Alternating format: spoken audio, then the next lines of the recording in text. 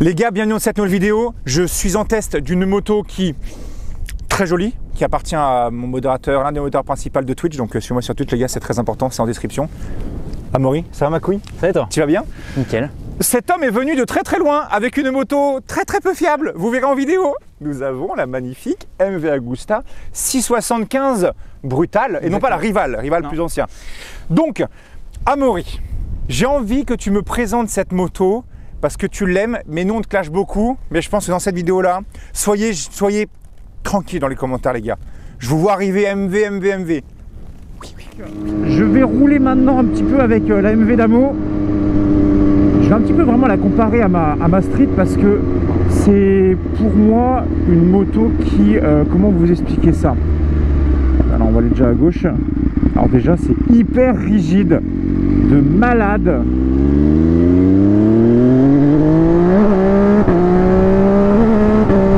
Alors, il marche son shifter, qu'est-ce qu'il me dit? Il me dit que ça marchait pas, mais ça marche. Donc déjà suspension avant non réglable, c'est pour moi une moto, oh la vache, ah ouais c'est un tape-cul bordel. Je vais beaucoup la comparer à ma Street parce que pour moi c'est un peu la concurrente directe de chez MV.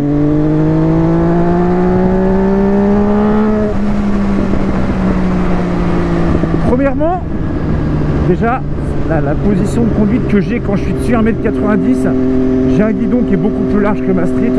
On est quasiment au-dessus du guidon, c'est vraiment une position quasi super moto. Alors pas d'ABS sur celle-là, donc faut faire gaffe quand tu vas freiner forcément.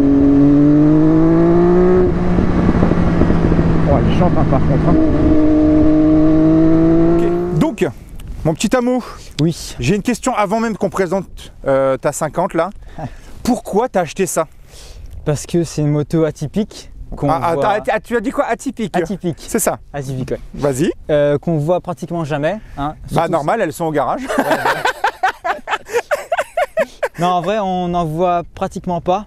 Elles sont toutes en Italie ou dans les pays de l'Est, etc. C'est une moto de 2013.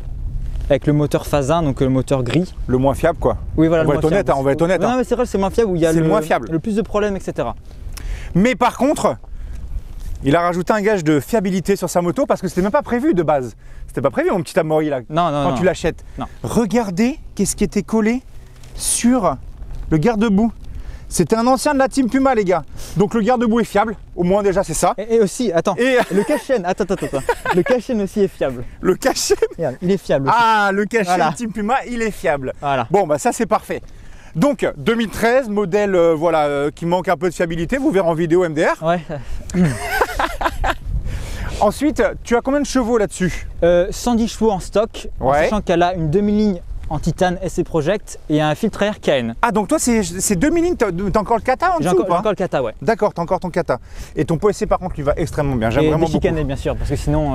sinon ça ratatine encore plus. Donc t'as combien de couples? Je crois que c'est 66 si je dis pas de conneries. Je sais pas du tout. Mais je crois que t'as un petit... comme ça, ouais, c'est ça, t'as un tout petit peu la Street. Je dois en perdre à cause du calé des chicanés, on sent vachement la différence quand même. Hein. C'est impressionnant. T'as déjà essayé avec sans chicane, ça change beaucoup de choses? En ville, en chicane, c'est vraiment plus agréable. D'accord. J'ai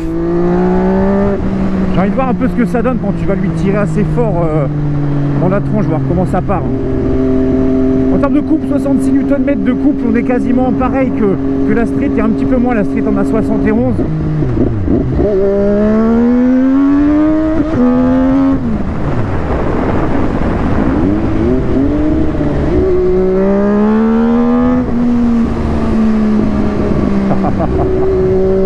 Son frein arrière, je dis qu'il est nul, mais ouais, il bloque quasiment instantanément. On n'a pas vraiment un énorme feeling avec le frein arrière.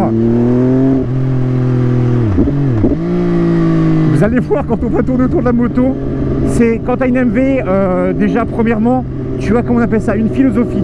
C'est-à-dire que tu es obligé, limite on va dire, c'est, comment t'expliquer ça? Oh la vache, par contre elle clacote, hein. Elle clacote énervée. Mais là vous voyez, moi je suis, il me dit ouais à l'arrêt reste pas trop longtemps, ça chauffe. Bah mon petit amo, c'est une MV Agusta. Par contre on sent une agilité, je la sens beaucoup plus agile que ma Street, plus rigide. En fait c'est bizarre, elle veut pas plonger en courbe, mais on sent que quand tu l'accompagnes, on a quand même une agilité. Ouais, c'est cool. Quand le revêtement est vraiment plein, tu sens que tu as un rail entre les jambes, tu vois. Bon, ça vibre 100 fois plus que ma moto par contre. Je sens au niveau des cale-pieds, au niveau du bout du guidon, surtout le cale-pied de droite. Si on continue, moi ce que j'aime beaucoup, c'est la couleur de TMV, mon petit amo. Ouais. C'est une couleur, tu vois, un petit peu, moi ça me fait penser un peu au militaire, tu vois. Un petit peu ce sorte de, c'est semi-mat, c'est quoi, c'est satiné en fait, non? Ouais, c'est une espèce de, je sais pas comme... Alors si vous trouvez la couleur, les gars, j'arrive pas trop à connaître, mais c'est un sorte de vert satiné mat, c'est un peu bizarre, mais c'est joli. Et si je dis pas de bêtises, c'est que la 2013 qui a ce coloris-là. Si je dis pas de bêtises. Hein. D'accord. Je crois que c'est une édition spéciale, mais... Sachant qu'en plus de ça, donc tu as kaki à l'avant, réservoir sur les côtés, et par contre la coque arrière, noire, estampillé quoi? C'est quoi? Tripiston. Tripiston. Ouais. Ce qui veut dire en italien 3 pistons. Bravo, bravo. LV2 italien, on est bon. Ta face avant, est-ce que tu comptes déjà faire des choses dessus? Genre si tu mets, on va pas mettre les contacts, sinon on va niquer la batterie. Déjà sur la face avant, il y a du LED ventilé. D'accord. Qui éclaire, c'est une dinguerie le bordel. Tu vois bien de nuit? Ouais, c'est impressionnant. Genre même en étant en feu de croisement, je me fais me prendre des pleins phares dans la gueule parce que...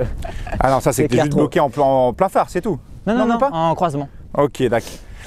Ensuite, ton saut de vent clairement ne sert à rien. Clairement, ça sert strictement à rien. C'est de la grosse merde. Pour les perches qu'on est, ça sert strictement à rien.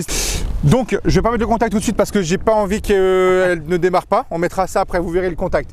Donc là, ton saut de vent, il cache ton compteur. Ouais. Là, il y a un sorte de saute-vent. Ils appellent ça un protège.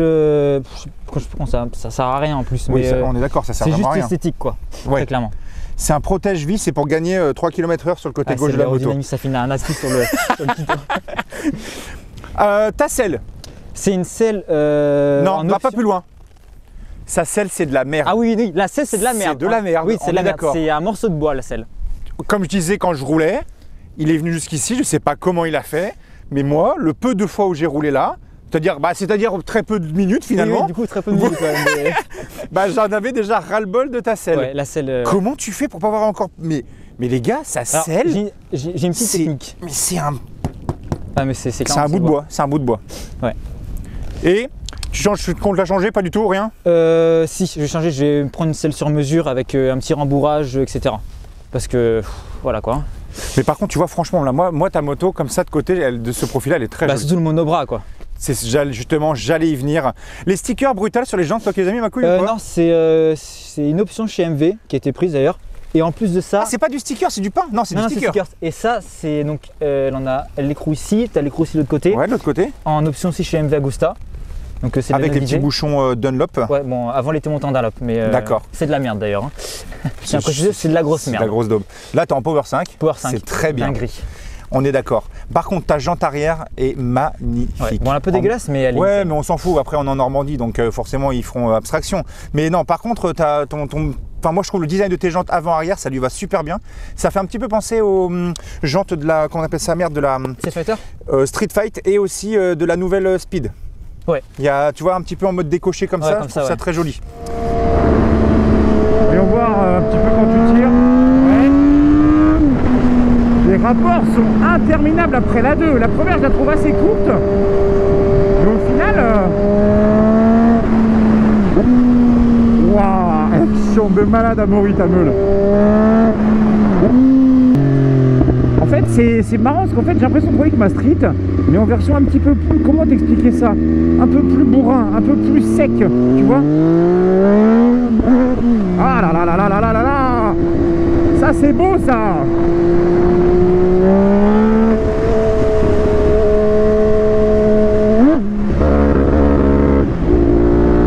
Oh là, qu'est-ce qui se passe? Qu'est-ce qui se passe? Oh là là là là, la ratatine! Mec, mais non! Elle se met en erreur! Mais non! Mec, elle s'est éteinte. Je suis en train de faire le test d'une MV, elle s'est éteinte. C'est pas possible. Mais putain de MV!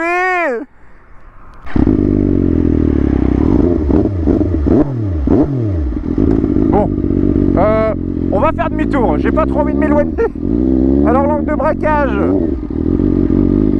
eh ben, c'est de la merde. Bah, c'est clairement de la daubasse. Ouais, tu braques quasiment rien. Hein.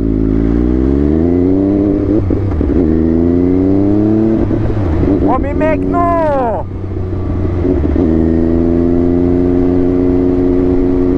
Bon bah, fin de l'essai. Mais c'est pas possible.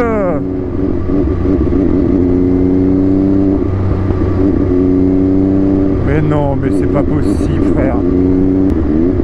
Oh là là là là là là là là, mais HTMV les gars. Mais non. C'est pas possible. Oh mais non, mais vas-y frère, je peux pas dépasser les 50 là. Je vais mettre de côté hein. Elle est bloquée à 4000. Bon, on va rentrer comme ça hein. On va rentrer comme ça, voilà. On reçoit, si le fait qu'elle tombe en panne, vous voyez. Si le fait qu'elle tombe en panne. Non, on va enlever le fait qu'elle tombe en panne les gars. Vraiment en soi quand elle marche, c'est quand même une auto très très cool. Mais là, comment t'expliquer ça? Mais c'est pas possible gros, tu peux pas rouler avec une moto, frère. Première fois de ma vie, je fais un essai, la moto elle tombe en panne entre mes pattes. Hein. Ah mais non. Donc, on va discuter comme ça en attendant. Là, il y a un voyant rouge, mais j'attends, je suis obligé. Hein. Là, tu vas rajouter une petite option en dessous parce qu'il va falloir cacher toute cette merdasse. Un petit sabot, tu vas mettre? Sabot moteur, ouais. Parce que là, ça fait vide quand même, gros. Hein. Ouais, un gros sabot piste qui va bien ici, comme ça, et puis qui remonte jusqu'à à peu près là, comme ça. Ouais, ça va être très joli. Ouais.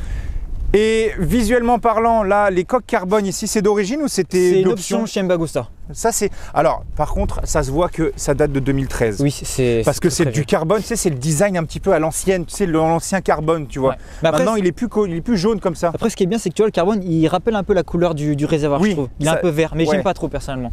Tu vas le changer, ça? Ouais. De toute façon, si ça passe, c'est full carbone. Oh, ça par contre, donc, ça va être joli. Ça, je sais pas encore. Parce que ça fait faut le laisser, belle ça fait un peu, tu sais, comme sur ma street. Ouais.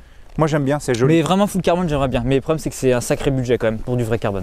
Bah ouais, tu m'étonnes. Et puis déjà, en plus de prendre du carbone, faut aussi mettre un budget dans le moteur aussi. Oui, et dans l'entretien. Parce que. Sinon, ta moto, donc de base, on avait dit en full, tu as 109 chevaux. De base. Ça a annoncé 109, 110 chevaux. Voilà. Mais par contre, cette moto-là, il y a quelques petites choses qui ont été faites. Dis-moi tout. Donc, il y a un filtre à air KN qui est en dessous du réservoir là. Et la demi-ligne en titane chez AC Project. Normalement, j'ai bien dit normalement, on touche les plus de 115 chevaux. Mais vu qu'il n'y a pas de reproc pour accorder le filtre à air et la demi-ligne, j'ai un petit doute. Mais je pense que les 115 doivent y être en tout cas. Faudrait qu'on la passe au banc celle-là, on va aller chez Médo, là c'est prévu de toute façon. On va aller la foutre au banc. Par contre, j'ai pu faire l'essai forcément de celle-ci avant qu'elle. Vous avez sûrement déjà dû voir l'extrait de toute façon, suivant comment la vidéo a été montée, mais tes suspensions, c'est tape-cul sa mère. Attends, par contre, c'est pas d'origine. L'arrière c'est pas une suspension d'origine par contre. Ah, non, c'est pas de l'origine à l'arrière. Parce que l'avant. J'aime pas l'avant, ça plonge à mort. Bah je trouve pas trop finalement. Hein. Ah, quand je fais les gros freinages, je sens que ça. Ah bah moi justement au contraire, je trouve que ta moto, elle, si t'es pas sur un billard, elle est chiante. Ouais, elle est tu sens que c'est un. Tu vois la street, elle va bien amortir. Tu vois, elle va être comment t'expliquer ça? Elle va être. Elle s'adapte à la roue quoi. Elle s'adapte à la route, mais elle te donne quand même une confiance et tu peux quand même te dire, je peux un peu tartiner. Là, la tienne, gros, je te jure, je roule sur des routes un peu dégueulasses là, comme on a fait là, dans l'essai. La confiance est moyenne, tu vois. Par contre, ta suspension arrière, c'est quoi de base? C'est du back, je crois, ouais. Tu peux le redire, s'il te plaît? Du back, je crois. Tu peux le redire, s'il te plaît? Back. C'est du back. Ouais, réglable. Ah non, Satch. Ah, Satch, merde, je suis un connard. Bon, c'est vraiment une putain, mais tu connais rien. Qui a été réglé par l'ancien proprio. Ouais. Vu que je suis une plume, je saute comme un enfoiré.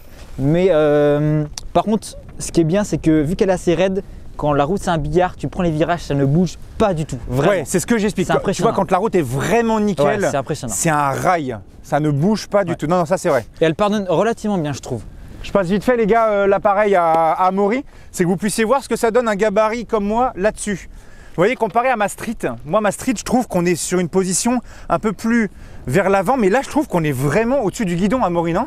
Ouais, c'est. Tu vois, regarde, quand tu roules, t'es comme ça.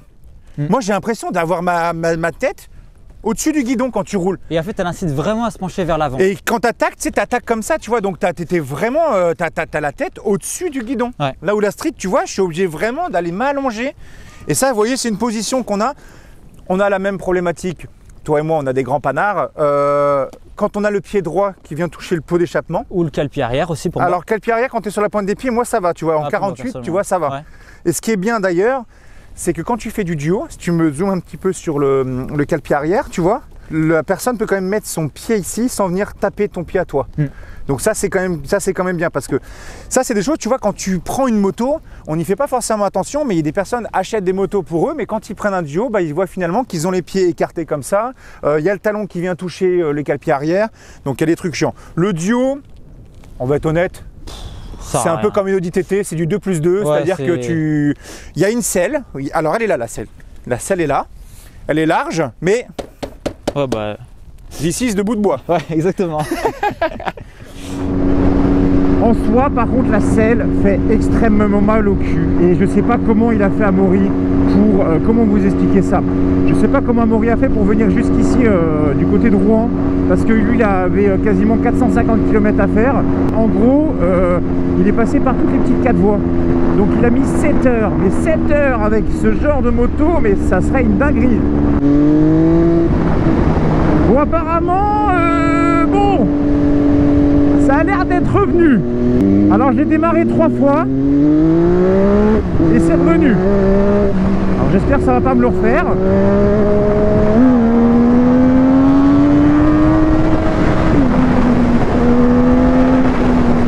Non, par contre ça tire fort, mais c'est beaucoup plus mou à bas régime comparé à moi, ça c'est sûr.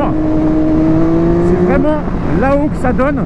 Parce que vous voyez ma street, moi je peux me permettre de rouler en 4, en 5, en 6 même à bas régime et ça repart. Sur celle-là, ça broute vraiment pas mal, alors que c'est un 3 cylindres, tu vois. Allez, c'est reparti. Les bonnes routes défoncées de terre normande là.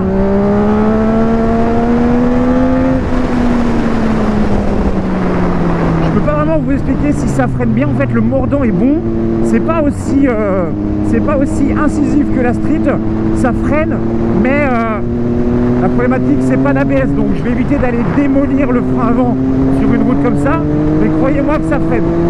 Mais voilà, en gros, cette bécane, moi je trouve que c'est une très jolie moto. C'est une très très jolie moto. Mais comme je disais, elle manque cruellement de fiabilité dans le sens où dès que tu démarres, tu pars, tu te dis qu'est-ce qui va m'arriver. Ouais. C'est une légende, mais c'est vrai. Non, c'est vrai, faut l'avouer, c'est vrai. C'est pas fiable, je suis d'accord. Mais par contre, la sonorité, Amaury, elle est incroyable. Ta sonorité. Encore, hein, il y a le kata. Et t'as le kata. Mais là, je trouve, laisse le kata. Hein. Non. Tu vas pas laisser le kata, t'es un malade mental. Le problème, c'est que si je décata, c'est là, ça va flash ECU obligatoire. Oui, mais ça va être une Kalachnikov, le pôle, hein, t'es au courant? Oui. Ah oui, d'accord. Mais... oui. Non, mais c'est quelque chose. Moi, après, par contre, la seule chose, je trouve qui vieillit un petit peu la moto. Ouais. En fait, j'ai envie de faire un truc dessus. C'est ton feu avant. Tu sais, maintenant, ils ont des feux un petit peu... Je veux le teinter, ce feu-là. Très légèrement. Genre un 5-10%. Fais attention parce qu'en général, quand les gens teintent le feu avant, tu vois, c'est un teintage qui donne un feu avant un peu gris-marron. Et ça fait vieillir très vite la moto. Mais genre faire tu sais, un genre de mat. Tu sais, je sais pas comment expliquer, mais... Je sais pas, pour moi l'arrière très joli, ça très joli, mais là pour moi ça c'est vieux, ça c'est vieux, ça c'est vieux. Le garde-boue va dégager, je vais mettre un garde-boue de F3 en carbone. Ça passe? T'as besoin de faire des... C'est la même chose. D'accord, ok. Et pour le faire avant il vient un petit peu, mais je sais pas, ça lui fait une petite gueule un peu old school, j'aime bien personnellement. Mais je pense que tu as moyen de faire des choses très cool avec cette moto. Bon, forcément cet homme-là a acheté cette moto-là et forcément ça arrive. Qu'est-ce qui s'est passé? Ben, j'ai perdu l'arrière dans un rond-point parce que j'avais... Avec les Dunlop? Avec les Dunlop, ouais, je précise avec les Dunlop. Avec les Dunlop. Pour préciser ce que c'est des Dunlop, c'est de la merde. Ça, on a bien compris apparemment. Ça chauffe, ça met du temps à chauffer, ça refroidit très rapidement. C'était des Sportmat TT, ouais. C'est pas de la merde normalement. J'ai perdu l'arrière dans un rond-point et du coup, j'ai fait un peu de dégâts. Qu'est-ce qui lui est arrivé alors? Bon, j'ai le cale-pied qui a... frotté un petit peu. On va dire que tu as mis de l'angle naturellement. Voilà. Et le secteur que j'ai littéralement coupé en deux. Donc là il est tout neuf? Non, il est pas neuf là. Ah, tu l'as juste récupéré. Tu l'as juste reponcé quoi? Ouais, voilà. D'accord. Et elle a eu que ça? En fait, j'ai sauvé ma moto grâce... Ah non, il y a là aussi, là. Ouais, là, mais c'est léger, franchement, c'est léger. Mais tu as sauvé ta moto grâce à la combi. La combi Mat Racing. Ouais. Là, on se doit quand même de faire une petite... Ah ouais, là, quand même, là, je tiens à préciser quand même. Parce que moi, vous savez que je me fais traîner derrière une Mercedes de 500 chevaux quasiment avec le poteau Hogan. Mais bon, quand je vous dis, les gars, que je roule en Mat Racing, que j'ai confiance... C'est important. C'est très important. Donc, il s'est passé quoi vite fait pour ton accident? En gros, j'ai pas voulu lâcher la moto. T'es un malade. Je sais, je suis un taré. Et en gros, j'ai vraiment bloqué la moto avec mes mains et j'ai laissé glisser ma jambe et je l'ai mise comme ça sous la moto. Voilà. Chose à ne pas faire. Ne refaites pas ça. Ouais, il est con. Ne le faites pas, les gars. Ne le faites pas, il est con. Donc, ça m'a coûté un slider de botte. Bon, ça, on s'en fout un petit peu. T'as posé le genou sans le vouloir? Oui, moi j'ai déjà posé de base, mais voilà quoi. Ensuite, le slider. Ouais, normal. Là, et j'ai un trou normand ici, là, je crois. T'as un très tout petit trou ici, là, très léger, ouais. Ça, c'est la cause du kiou. Mais si j'avais pas la combi et la dorsale, surtout la dorsale d'ailleurs, je pense que je serais pas ici, je pense que je serais plutôt sur un billard. Surtout que t'as que ça et ta moto n'a quasiment rien. Elle a rien, non, franchement. Même les protections, on n'en même pas touché, etc. Le radiateur a rien, c'est... Pour une fois que t'as quand même un gabarit un peu large pour sauver quelque chose, on pourra te le dire une fois, ça. Donc, en gros, voilà les gars, n'oubliez pas, c'est très important les équipements. Si toute la team Puma se cale en mat racing et puis tout ce jeu-là, c'est pas parce que c'est roulant mat racing, ils font ce qu'ils veulent, mais c'est juste que voilà, moi j'ai confiance dans ce qu'il fait, j'ai confiance dans ses combinaisons, je roule avec depuis des années, je l'utilise en mode bas les couilles, je ne fais zéro entretien sur mes combinaisons et ça tient super bien. Ça bouge pas, hein, franchement. Ça tient super bien. D'ailleurs, vous aurez, j'en dis pas plus, suivez-moi bien ma chaîne et vous aurez des choses très sympathiques qui arriveront. Donc n'oubliez pas, si jamais vous voulez avoir vos combinaisons mat racing, vous allez en description, vous avez tout un listing avec les codes promo pour avoir soit la combinaison telle quelle, je crois que tu l'avais utilisé le code aussi toi? Oui. Voilà, et même pour avoir ta combinaison des grosses promos en plus. Ouais, parce que de temps en temps il fait des promos et vous avez donc la grosse promo plus mon code qui est valide en plus, donc ça c'est cool. Donc là, fais un petit 360 pour montrer comme tu es beau, c'est toi qui l'as créé celle-là en plus. 100% perso. T'as marqué quoi derrière là toi, Amaury? Parce que moi je l'avais jamais vu encore. Until my last, je sais pas ce que ça veut dire. Jusqu'au dernier souffle. Jusqu'au dernier souffle. Ah bah ça me parle d'une MV ça tiens. Et t'as mis Amaury sur les manches, c'est ça? Ici, puis là je crois. Il s'appelle Sébastien de base. Et donc n'oubliez pas d'aller faire un petit tour en description, ça fera plaisir. Et puis voilà. Le shifter quand il marche, il est bien. Hein, il donne des bons pafs à l'échappement, c'est cool. Alors ça par contre j'ai pas trop compris, il a installé un shifter les gars, le shifter ne marche que au-dessus de 8000 tours. J'ai jamais vu ça de ma vie. Mais par contre c'est vrai qu'une fois que tu l'as en main, bon, ça marchote, hein. C'est trop bien en fait ces petites brutales. Parlons rapidement du compteur. Donc légal compteur, comme d'habitude, on est sur une écriture Casio 35+. Ta moto Amo, en fait, elle a plusieurs modes de conduite que vous pouvez sélectionner avec le petit bouton ici. Mais il faut que la moto soit démarrée pour pouvoir choisir son mode de conduite. Et à l'arrêt, pendant les changements de mode. Et à l'arrêt. Donc, c'est quoi tes modes de conduite? Donc, il y a le mode rain, donc le mode pluie, une réponse des gaz qui est très souple. En gros, la moto est clairement asthmatique. Un gros frein moteur, bizarrement. Ouais. Le mode normal. Bon, là, c'est une réponse des gaz correcte, un frein moteur qui est pas trop puissant. Il y a le mode custom, donc on peut régler la réactivité des gaz, le frein moteur. Je crois qu'on a limiteur aussi de vitesse, si je dis pas de bêtises. D'accord. Et après le mode sport.